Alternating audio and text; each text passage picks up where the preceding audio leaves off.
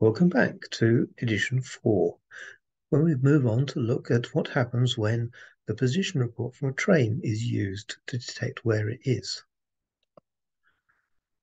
So where is the train? Well, train position reports should tell us where the train is relative to the police groups the train has passed over. However, normally we only hear about the front of the train. In order to use position reports totally to determine the position of the train, we also need to know where the rear of the train is.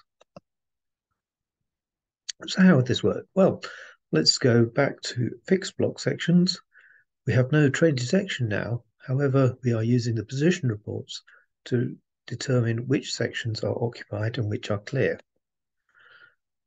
So the train will transmit a position report to the trackside that will enable the trackside to determine that the first of the sections is occupied. As our train moves along, it will continue to make position reports, and once it enters the second section and makes a report, then the trackside can determine that section is also occupied.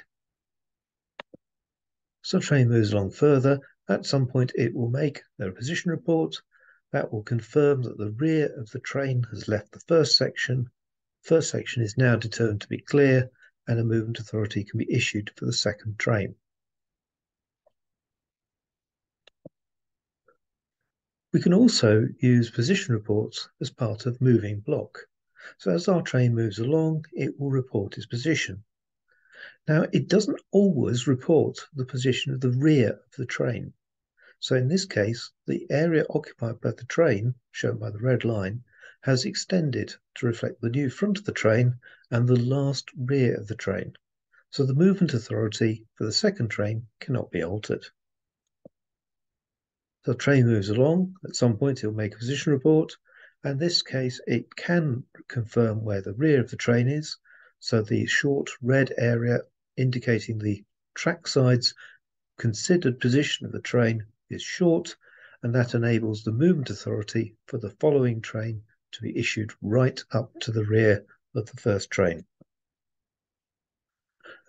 So what are the challenges of relying on position reports? Well, the first one is that the train may have divided. So we need a system on the train to detect that the train is in one piece and to know where the rear of the train is relative to the front of the train. We also have the problem that we are relying on those position reports. If the train is not communicating, then we will not get an update. Either we will not know where the train is at all, or we will only know where it was last. And we need to have a system to manage the potential the train is not where we think it is. Another challenge is when the system is reset. Until each of the trains has been in communication and reported its location, the trackside doesn't know where any of the trains are. So either you have to consider the whole railway to be occupied or the whole railway to be clear, with the risk that you'll find a train where you don't expect it. To address this issue, one solution is to use a mixture of train detection and position reports. This is known as hybrid. Hybrid has a number of different variations, but effectively you have long train detection sections covering many fixed blocks or potentially a section of moving block area. And in the absence of the position reports, you can use that fixed train detection to establish that sections of the line are clear. It is not a perfect solution, but it is a good solution to the problem of losing communication or trains that cannot confirm that they're in one piece.